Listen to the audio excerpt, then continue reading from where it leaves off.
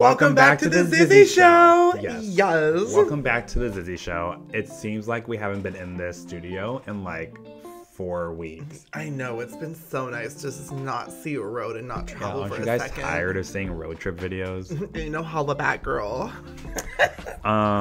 So we've been home for now, what, a week? Yeah, somewhat a week. Like, yeah. We've been home for like multiple days. In a row. Yeah, in a row. It's without like leaving. Yes, this is the first time. And then we're leaving tomorrow, so there we go. We're going to see Sam Smith. Sam Smith, yes! Oh, well, you guys probably won't see this video until after we've been at Sam Smith, so disregard that. Anyways, okay, so Thursday, we went to see the Barbie movie. Girl, okay. I cried. We're not going to get into it quite yet, but we went to see the Barbie movie, and I have some serious beef, not with the Barbie movie. I have some serious beef with the movie theaters. Girl. Okay. We went on a Thursday at, what was it, 11:30 in the afternoon on a Thursday. The movie has already been out for multiple weeks. We went on a Thursday matinee. Tickets were $12.50 each. Only 2 of the theaters had the Barbie movie, so it's not like it was the biggest movie in the theater right now. Girl. $12.50 for each ticket. Okay. Guess how much we paid for 1 large popcorn and 1 large drink? Do you even know how much we paid? I'm pretty sure it was like $20 bucks. $18 for a large drink and a large popcorn. But, okay, but here's my thing. I feel like a lot of movie theaters are doing that in general. Like, candy, Alba. Like, literally, you said even the boneless wings. The boneless wings were cheaper. No, they weren't bone. They were bone-in wings. Oh. Were cheaper than a large popcorn and a large drink. Popcorn doesn't take anything to make. I know. And neither does a fountain drink that I have to serve myself. Okay, to make it worse, the popcorn wasn't even good. Girl, that popcorn was so... Okay, the first time we went there, it had no butter, or no, it did have butter. It just had no salt. So all it was oils. Like, granted, I love movie theater popcorn. When we used to live in Arizona, Harkins, chef's kiss. That popcorn always tasted busted consistent. That's what I love. But this popcorn had either no salt or so much salt. Oh, wait, here's the kicker. Girl. Here's the kicker. We live in Cedar Rapids, Iowa. We aren't in a big city. This is Marcus Theaters. Rogers Theaters, Marcus Theaters. Marcus Theater. Marcus, I don't, some man's... Marcus Jingleheimer Schmidt. Some man's theater. Okay, I know we're talking too loud. We're probably blowing out your ears. Okay, I'm heated, okay? We're in the middle of fucking nowhere, bro. There is no reason a matinee ticket should be $12.50. And then I pay $18 for popcorn and it's shit. Okay? I had to eat it because I was hungry. But that's a different story. You were something else. I was not happy. Literally, when they said the total for the popcorn, we sat down in the theater. He said, "How much? This popcorn tastes like shit." Bro, there's no reason I'm paying over $40. It was $45 to go see the Barbie movie, which I didn't even want to see. Our car was getting detailed. Anyways, we watched the Barbie movie. I have thoughts about it. I did not like it, and I didn't like love the movie. But like I was definitely entertained by the movie. Okay. How about this? Let's dissect it. Let's dissect this first. I act like I'm having hair. Wow, we've been wearing a wig too much. Yeah. You've been wearing a wig too much. What would you rate it? Like, let's start there, so that people can at least get a perception of how you feel. Okay, I would definitely rate it like a 7.2. Okay, I'm really glad. If you would have said anything less than a 7, I probably would have dropped your ass. Yeah, I'm gonna say a 7.2 because there was no part of the movie that I didn't like. Okay. But I just wasn't invested enough into Barbie to be like, oh my gosh, this is the best. Like Barbie herself or the movie? Barbie as a brand. Okay. Like growing up, I wasn't like, okay, I played with Barbie horses, but it didn't matter to me that they were Barbie. It mattered to me that they were a horse, right? I wasn't like, I haven't been invested in Mattel. Okay. As like the Mario movie. Okay. Okay. I played Mario growing up, so The You Mario. were very, like, it's very nostalgic to It was you. very nostalgic. So I didn't feel the nostalgia of the Barbie movie. Fair. Which is why I didn't give it a higher rating. If I was into the nostalgia of Barbie, I could see why some people would say it's an amazing movie. Fair. You know? What did you rate it? I would rate it an 8.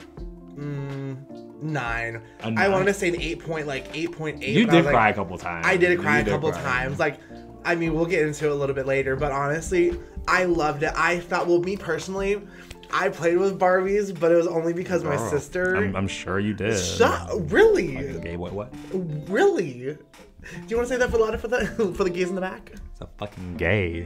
It's a homosexual. Interesting. Anyways, so it just was like one of those things where I played with it. My sister would abuse those Barbies wretchedly.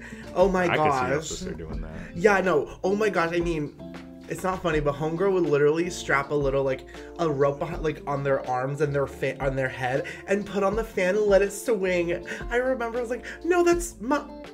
I said, girl, Sydney, get back here. Like a wrecking ball. But no, I was so...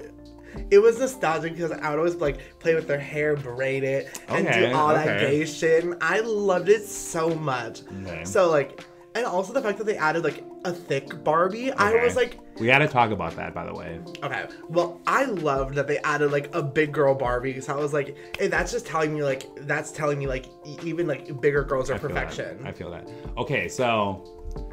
I've been seeing a lot of TikToks about the Barbie movie and, like, discussion about the Barbie movie. Okay. And one of the discussions have been about the lack of representation for plus-sized Barbies, right? And I hear that point. I'm not here to argue either point. But I can also see if they're trying to make, like, an accurate Barbie movie, not once have I recalled, like, an actual Barbie doll being plus size, you know? But I also understand, like, in the time that we live in, that you need to show that representation, especially for a movie that's going to touch a huge portion of the population. Outside of, like, what's already presented. Yes. Because especially, like, I was glad they had a plus size Barbie. I was too. I agree with you, like, in terms of, like, is it quite accurate? Because I've only seen, like, fat Cabbage Patch Kids. Yeah. I've never seen, like, a fat Barbie doll. Yes. Like, I've never seen it. And, like, you know... Even though that part sucks, I'm really glad, like, the movie and the brand itself represented, like, there are, like, even though there are, like, we don't have essentially a thick Barbie or a fat Barbie, that, like, we still, like, see you. Like, you are still beautiful. Yes, I think the producers did a good job by doing that, even though they knew it wasn't going to be completely accurate. Yes. It was like, well, and I also think that was the point of the movie, right? At the end, what kind of Barbie does she suggest they should make? Can you make an ordinary Barbie? You know, can you make a regular Barbie that's just trying to make it through the day and pay her bills and da-da-da-da-da? Or, like, one that has, like, depressive thoughts, like, anxiety and stuff like that, which I was like, that's kind of... Girl, let's be honest. Girl, stay home, be that Barbie. Girl, I was just like... I honestly was like, that's actually kind of cool. I like that they stooped to that because, like, it's kind of saying, like, Barbie is, like, what you make of it rather than it's just perfect. Yeah. I'm not gonna lie, the movie started and they were in their little Barbie world. Oh. And I said, if they stay in this Barbie world the whole movie, I will not make it. Girl. I said, I will not make it. The amount of pink I'm seeing is giving me some anxiety right now. I was like, y'all need to stop. Hi, Ken. Hi, Barbie. Hi, Barbie. And I'm like, girl, can y'all get something? What's that one guy, the Asian, Alan. The Asian Ken, the guy from Shang-Chi, the Marvel movie. I don't know his name. I don't know his name, but damn, he's hot. Interesting. He is, and he's not even my type, but he's hot. Interesting. Uh-huh. But girl, I love when they were like, hi, Barbie. I'm like, who the fuck Barbie? Yeah. Which one? Which Barbie? Which one when they're talking to? But they'd be like, hi, Barbie. And they're like, they know. No, oh, hi, Barbie. Like, bitch, how you doing? I love how she wake up, literally, it's just like, when I wake up. I'm like, girl, if I woke up like that every morning, I'd have a good day. Okay, so probably the only real critique I could actually give on the movie is with the daughter of the main character. You know, the one that roasted Barbie in the school. Mm-hmm. And my only beef is that they did not like cultivate her character enough, because she was like very like hard, like, don't mess with me, I'm a bad bitch, I know way more information than you. Like, that was kind of her vibe. Mm-hmm. And she switched it very quickly without there being a lot of like conversations and like situations that would cause her to do that. You know, she kind of just gradually became like the nice, pleasant daughter, like, before our eyes, but there was no context to it other than like it was her mom. You know, her mom was doing all like the inner healing kind of stuff. Yeah. You know, like her daughter did the healing without there being context to it. Mm-hmm. I would have liked to see a little bit more like character development with the daughter over all of it being with the mother. You know, because the first vision that Barbie had was about the daughter. Yes. Not knowing that was actually about the mother. Mm-hmm. So it would have been nice if they went a little bit deeper into that, because obviously the daughter has had her own struggles being with it doesn't look like the dad. It was like very like, yeah, tell me why the dad was like so he just was they could there, have gone without the dad, honestly. But okay, let's talk about Alan. I love how he's like, bro, Alan was actually kind of cool. Alan's literally badass. This person was beating I kind of want to buy ass. an Alan doll. I ain't gonna lie. I ain't gonna lie. Why you built like Alan? That's interesting. He's just kind of there. Excuse you. It's Girl. the way I told us that we need to not talk so loud into the mic, and every time I look at this at the computer screen, I'm like, dang, we literally screaming out here. It's so funny because literally you're built like Alan. It's just like, hi Ken and Alan. Okay, so overall, the Barbie movie, I thought, quiet, I'm giving my like real review now.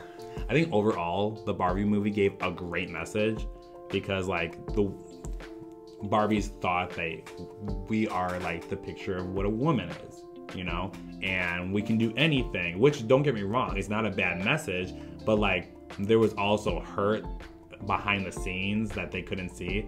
I thought it was like a great message of like, yes, you can do all these things, but remember, like, the people that you encounter aren't perfect, you know?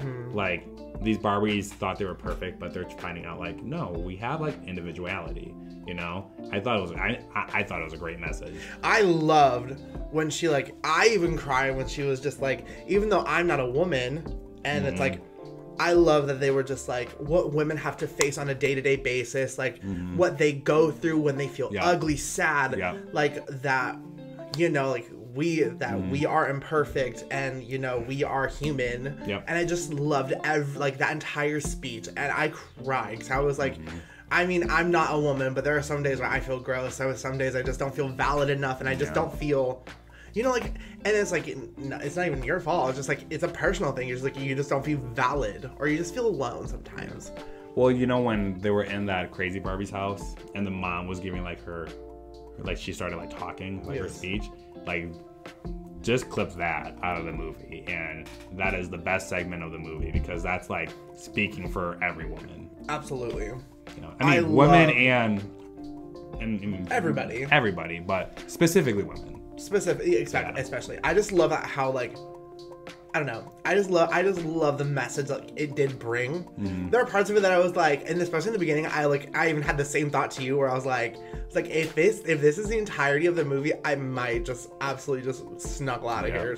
But I was like, every person I talked to, like, that told me it was like about it, they're like, has a great message, all these things. That is true. I didn't hear anything like it was a bad message. No, I was just like, I've always been told like it was a good message, so I was like, okay, if this is the good message, I'm kind of scared of what we're looking for. To be fair, had the popcorn been better, I would have rated it like a 7.5, but the popcorn gave me such a stale taste in my mouth. I could not give the movie a better rating. Your farts also smell like popcorn after. You're welcome. But also, like, okay, I know, let's talk about like Ken's. Ken, though, Ryan Gosling. Ooh, girl child. Okay, to be fair though, I think they should have made the guy from Spider-Man, the new Spider-Man, the main Ken. Ooh, yes. And they should have made Taylor Swift the Barbie. I agree. We talked about that. We were like, Taylor Swift. But Yeah. They wasn't gonna honestly, get them, yeah, but they still, that would that would have been good. So that is our honest review of the Barbie movie. We liked it. We need to start going to more movies so we can do honest reviews. Yo. Thanks for joining the Izzy Show. Thank you guys. Did I say Izzy Show? You did say Thanks for joining the Zizzy Show. Oh my gosh. Make sure to hit that bell icon, subscribe, like, and share, besties. Yes. Yes. So stick around. Bye. Bye.